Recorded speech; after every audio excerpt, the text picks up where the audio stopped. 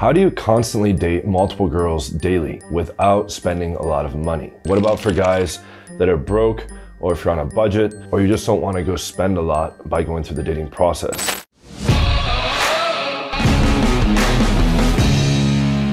In this video, I'm going to clear up myths around how much you need to spend on girls for going on dates and if you get more serious with them. And I'm going to give you an actionable game plan for how to date a lot of girls or go on a lot of dates at once without spending very much money. What we got? What's the damage? I hate all this shit. Let me have a look. Fuck, those Jaeger ones were expensive. 140? Oh, but it's a service charge. Take the service charge out. Oh, no, we'll pay the service charge. Now that is actually what I get. All right, so the bill came out to 140. It sounds like an English accent. So it's 140 pounds. And then he says, oh, we can just take out the tip because that was included in the 140. We can take out the tip and that'll be cheaper. And the girl's like, no, let's pay the service charge. And the guy's just trying to save money. So he's gonna look really bad to the girl in that situation because he's gonna look very cheap. Girls grill me about a bit. Like, I don't care about paying tips. Gotta give a tip. You don't. It's something which you can save some money on. I think that's a natural instinct to make, to save as much money as you humanly can. That's a natural instinct. Do you want to go split? You're paying for the eight here. Should I go? Okay, and then he makes it even worse, right? He's saying let's not pay the tip so he looks cheap. And then he says let's split the whole bill. If they're gonna include the tip, he wants to split the whole bill. So now he looks even more cheap, right? You don't wanna get into these situations with girls because it's gonna completely blow out the interaction in a lot of cases. Even if you were having a good date up until this point, the girl's gonna label you a cheap guy. I wanna tell a quick story. I had a boot camp in London where a guy ran like a textbook perfect interaction, right? He opened strong, he isolated the girl from her friends over to the bar, and they ordered a couple of drinks, and they started kissing while they were waiting for the drinks, and it looked really, really good. It looked like he was probably gonna pull the girl. And then when the bill came for the drinks, he asked her to pay, okay? Because he thought, oh, I don't wanna be a provider, I don't wanna be a guy that just hands stuff out to girls. And he took it a step further and he asked her to pay for both the drinks. And the girl paid and then left and basically told him to fuck off. He otherwise would have probably taken that girl home or at least got her out on a date later. So how do you get around that situation and how do you keep the costs down on dates? So tip number one, you want to stick to coffee and drink dates for the first date. Casual environment where you can get to know the girl. If you get one coffee each, it's typically gonna be like 10 bucks or less. If you get a fancy coffee, it'll be slightly more, but anyone can afford that. If you go for a drink date, you can keep it to 1 to 2 drinks maximum. You don't need to go to a fancy place. Okay, that's gonna probably be under 20 bucks. And if you're going on lots of dates, you can also be inviting the girls straight to the house.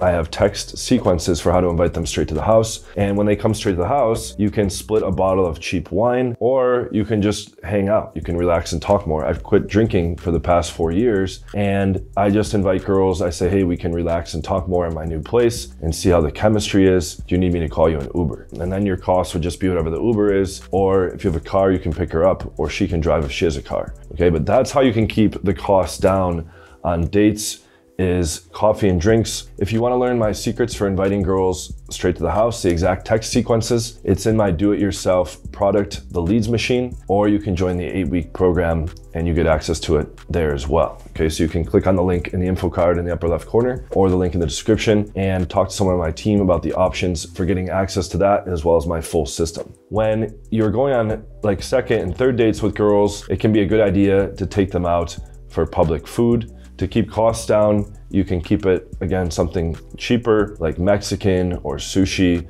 or non-fancy Italian. You don't want to ask the girl to split the bill until she's a regular. And even then, it's optional. A lot of girls are gonna expect the guy to pay, so I recommend paying on the first date. And again, do coffee or drinks the first date to keep the costs down.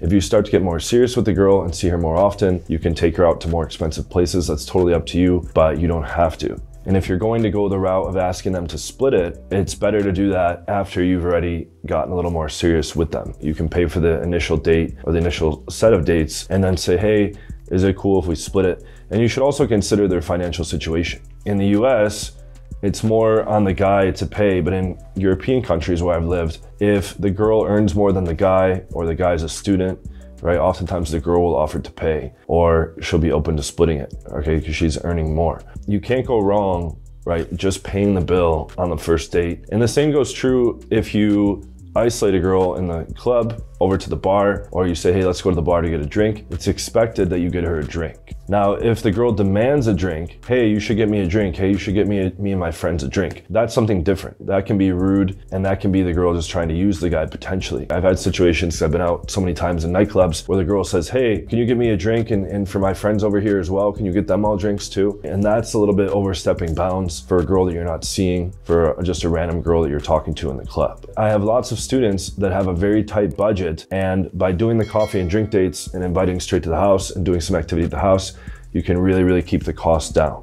Now, I can tell you for sure that most girls don't care about how much money you make, unless they're a gold digger. Things change if you're living below the poverty line, right? If you can't afford basic things, like you can't afford food, or right, you have no place to stay, stuff like that. But as long as you're not living below the poverty line, how much you make is going to be largely irrelevant. The girl doesn't know how much you make, nor does she really care. Okay, I've dated tons and tons of girls. There's this popular opinion out there that the more money you have, the more the girl will like you, or the more options you'll have, and that's simply false. Okay, I get a bunch of clients that are very rich that have no success with girls at all, because getting money doesn't magically teach you how to have an interaction. It doesn't teach you how to run a date, or write your text messages, or set up your Tinder profile, etc., etc. Okay, you need my system and the strategic and tactical elements for setting up all those pieces optimally so you can maximize your chances of successful results with more girls. Okay, to get access to that system, you can book a free 30-minute call with the link in the upper left corner or in the description. Someone from my team will diagnose exactly where you're at in the dating game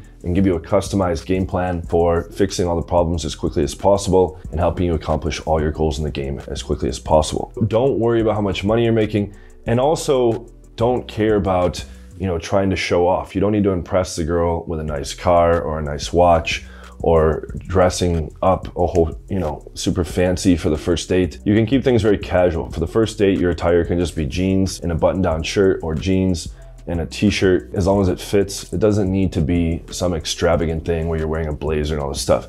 And you don't need to take them out for a fancy dinner on the first date as well. If a girl is insisting that she wants to go out for dinner, then that might be a gold digger. So I'll just say to them, if she's insisting on dinner, I'll say, hey, let's just keep it casual and low key, and just stick with coffee or drinks so we can get to know each other in that kind of environment before we go into something more formal. And if they're really insisting on dinner, oftentimes that's a girl that's just trying to use the guy. Any girl that's too good for a coffee or too good to just go get a drink is usually going to be a waste of time. So I hope that was helpful. And also, just as a side note, there were periods of time in the game many years back where I was completely broke, and some of those periods were my most successful times in the game, because you have more free time, right? If you're not working a full-time job, you have more free time.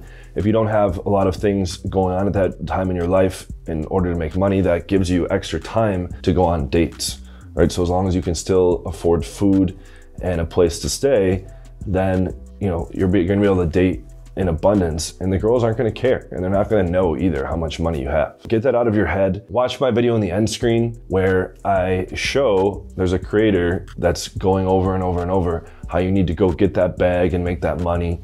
And unless you do that, you're not gonna have access to any girls. And I show why that's stupid and incorrect, and I debunk that in that video. So watch that in the end screen. If you want to learn my optimal system, get on one of those free calls in the description. Make sure you let me know what you think about all this in the comments. Feel free to tell stories about situations you're in that involved money in the dating game. Make sure you like the video and subscribe if you're not yet a subscriber, and I will see you guys on a video soon. Take care. And Jay don't stand in line. I ain't never had to wait. I'm the realest in this game. I ain't never had to fake.